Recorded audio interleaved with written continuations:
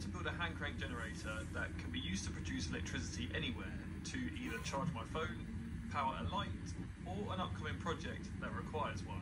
There are many hand crank generators available online, and I've previously tested one for charging my phone. Though due to a large gear ratio and cheap brushed motor as a generator, it was very inefficient.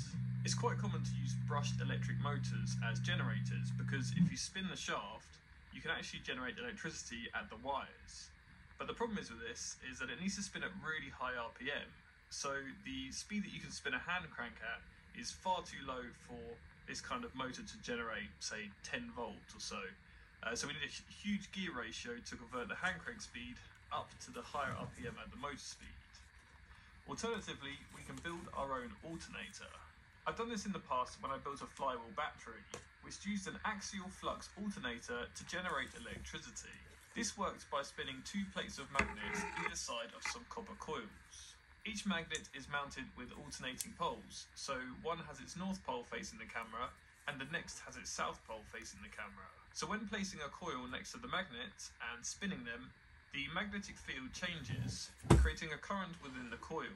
And because of the alternating magnet poles, this magnet will produce a current in this direction, and the other magnet will produce it in the opposite direction, and the direction of the current flow will alternate as the magnets spin.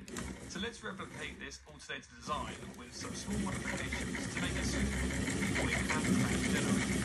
I started by removing the plates from the magnets, or otherwise known as the rotor, as it rotates with the alternator. This was simply printed from PLA plastic, as it's cheap, non-conductive, and doesn't affect the magnetic fields.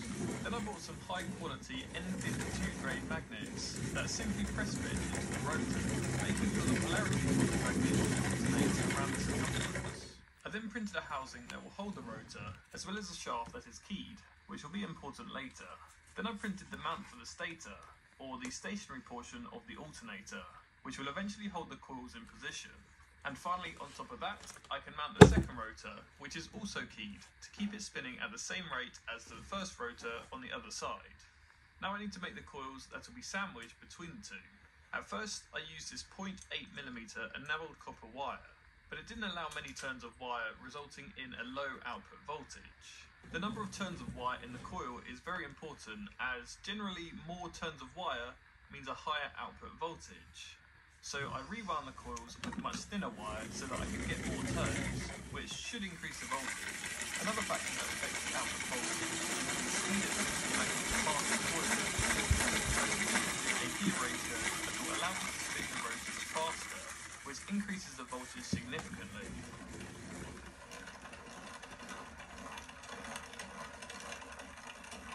The final method to increasing the output voltage is to connect the coils in series.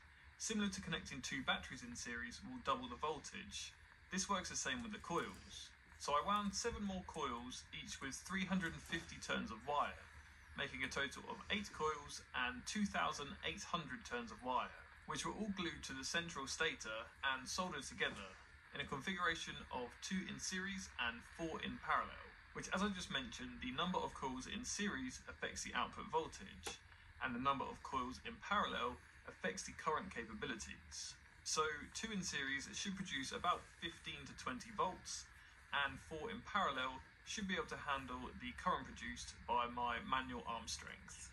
The coils are then soldered to a full bridge rectifier, which is just 4 diodes that convert the alternating current, or AC, into direct current, or DC. This works because the diodes only let electricity flow through in one direction. So if the coil produces current in the clockwise direction, it will flow from the coil down through this diode, over towards the LED, then after the LED, it will flow towards the top of the rectifier and down through this diode, which connects it back to the coil, completing the circuit. But if the coil creates current in the anti-clockwise direction, it will flow through this wire to the rectifier, down through this diode, over to the LED, back towards the top of the rectifier, and down through the diode to complete the circuit. So no matter the current direction in the